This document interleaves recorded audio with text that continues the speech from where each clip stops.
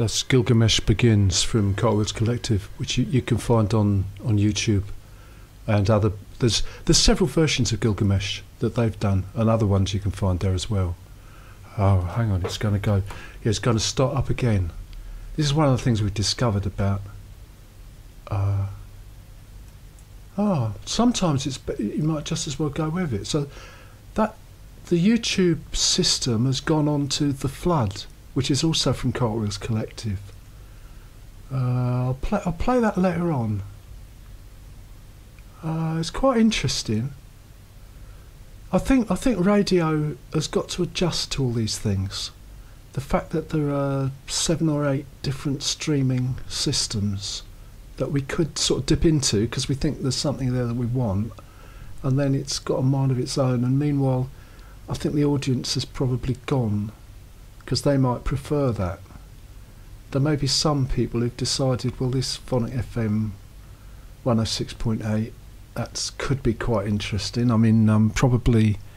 Oh, well, I can tell you, actually, JD, I don't think JD's coming. It's a strange time of year. We're not really back to normal. I don't think JD will be here at 10 o'clock. But I think Chris will be here.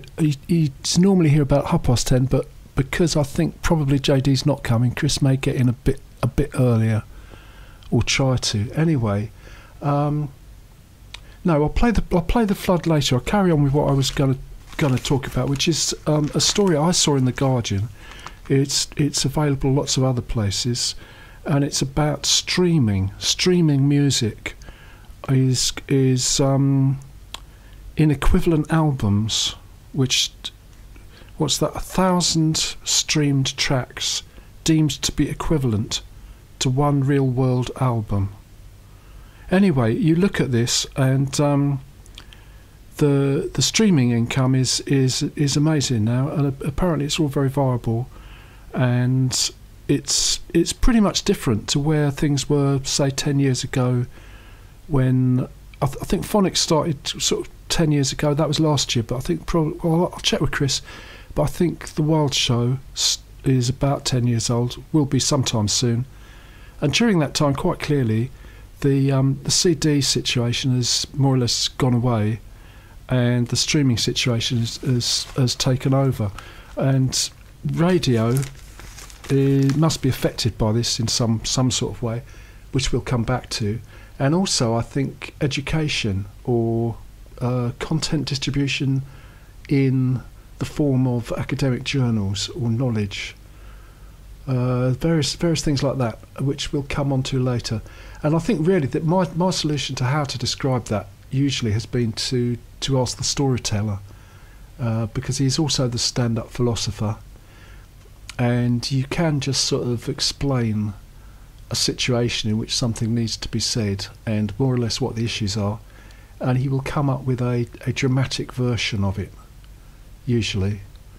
Anyway, one of the things which got to adjust to all this streaming business is the record store, and in Exeter we've got one shop on 4th Street which has more or less always been mostly vinyl, which is what the chart shows as growing, and then HMV, which has got a stock of current CDs, but also it seems to be putting more and more space to vinyl as well, and they've started to do live performance.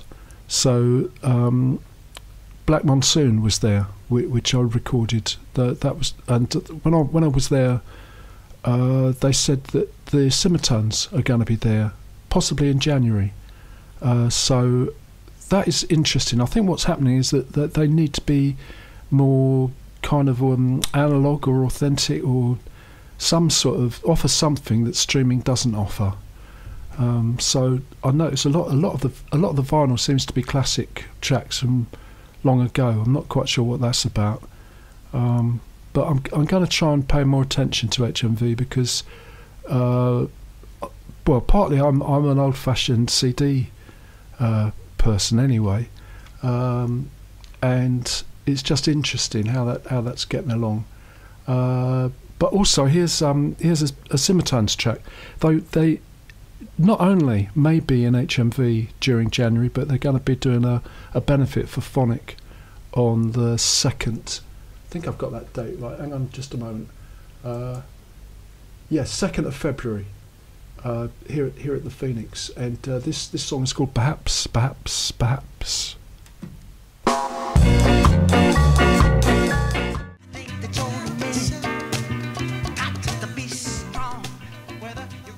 Marvin Gaye. That's what an sort of alternate version of "You're the Man" from the CD. I thought it was a very strong album CD last year, and this year it's reduced in price. They've got about 6 copies, I think, at HMV. So the CD is still there. It's still around. When Chris is here, around about 10 something or another, maybe 10, he does the whole show from his phone, and I'm sort of in the background with CDs just in case something goes wrong. But it very rarely does nowadays. When we started the show, well, at least 5 years ago, the studio wasn't really set up for streaming devices.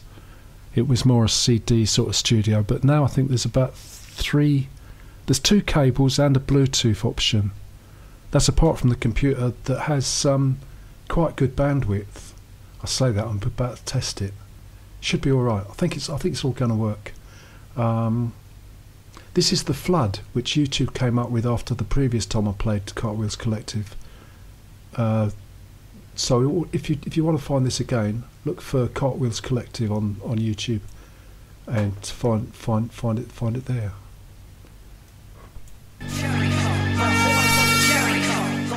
Hard to do.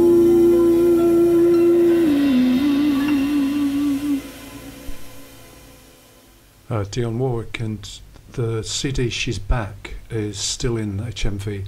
I think there's only 1 copy. It's been there a long time.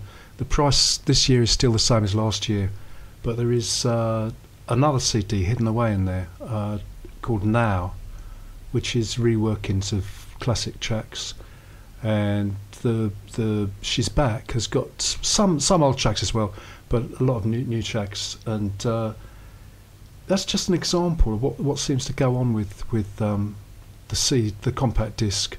Some of them are now quite cheap, quite reasonable, and then there's a few which the price is there for dedicated fans or something, which I think is a mistake, because I think if it was all reasonably priced, like the Christmas one, the Dionne Warwick Christmas one was okay sort of price, and that seemed to go.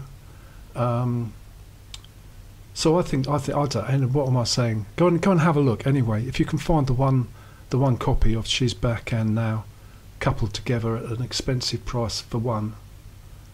I'm going to go on like this. HMV is arguably an endangered sort of phenomenon, and I think it contributes something, even in the age of streaming, that we seem to be in.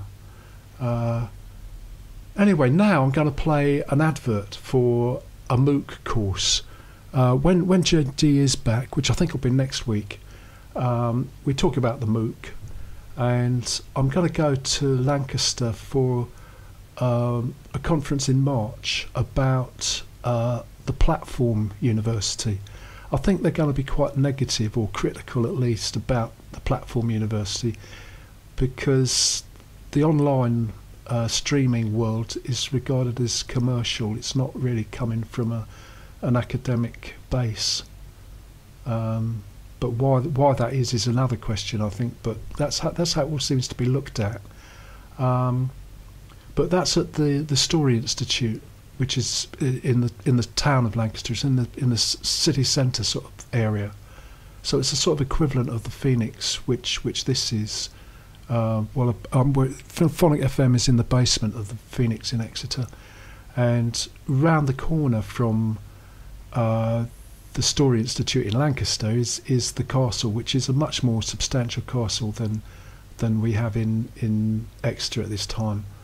It's still got very strong walls, and it was a prison. It's no longer a prison, I don't think. I think it's more a visitor place. But I'm interested in the idea of a fortress university as well.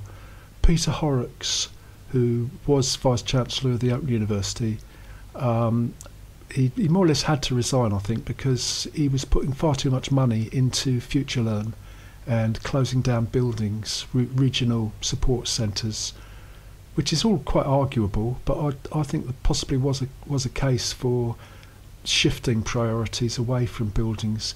When JD's back, and maybe with Chris at some extent, we'll go on a bit about student accommodation and why there's so much of it still being built in Exeter especially, or maybe everywhere, I don't know. There's a lot in Lancaster as well. But it just does seem odd that if the online world is reaching education, which it might be, why the building is still going on when Exeter can support maybe 2 record shops, not more than that, doesn't seem, and maybe not that many. We don't know how that's going to go. Anyway, all I'm suggesting is we look at the music scene and the university scene or the education scene as if there's some sort of connection. What the dates are on any of this, we don't know. But we didn't know during the last 10 years looking at the music scene, and the stats on streaming seem now. Anyway, that we've been into all this. This is on. You can find this on YouTube. Lancaster Castle and Northern English History: The View from the Stronghold. It's an advert, but I think it's worth considering.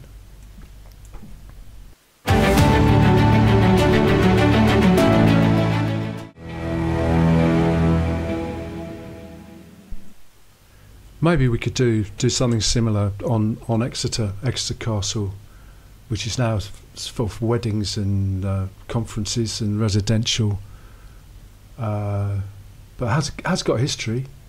So maybe we could fit something in with that. But what I'd like to do is think about the Fortress University, because Lancaster Castle's also been used for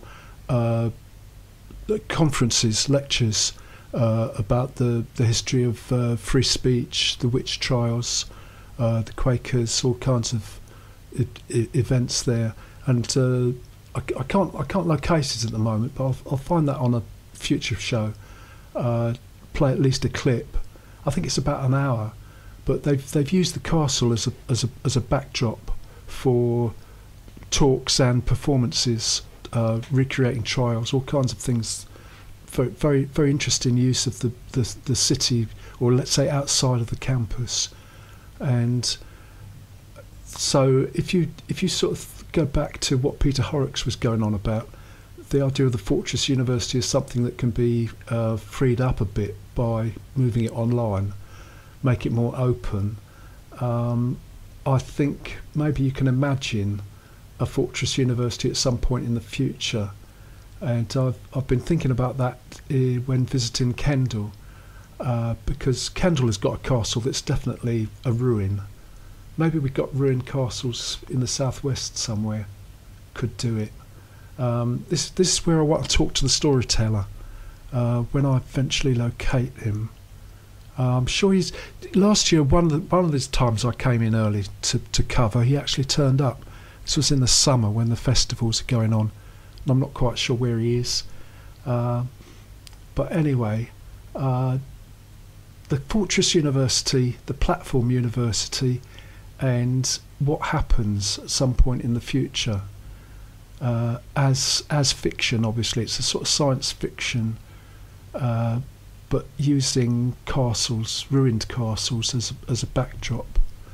If anybody's got any ideas, to get in touch. I'm Will789GB on Twitter, or the Wild Show, which is going to start quite soon, has got a Facebook page, or WENOTNO, the We Don't Know show, which is often on a Wednesday, more or less every other Wednesday. That's on Twitter as well. What was I going? Yeah, I think going back to Widsith and Dior. This is the drama hour at the moment, storytelling, and this is a work in progress. It just comes up as Widsith and Dior. Again, it's suggested by YouTube. My Movie is called. I think that's what it was done in. They haven't changed the title. But I'll try playing this and see what this one's about. So Shamash accepted the sacrifice of his tears. That's Tony Braxton. Sex and Cigarettes CD. Ridiculously cheap. But there's only one left at HMV. We'll say more about Simmertones, maybe during the Wild Show, starting at 10 o'clock. They should be at HMV sometime in January. We think, but we don't know for sure. This has been the Drama Hour, storytelling maybe. We'll carry on with the story of how the show develops, I suppose, and whether we can get a Fortress University Ruins sci-fi drama worked out sometime during the year. This is Mollytown Dub, Just Stone.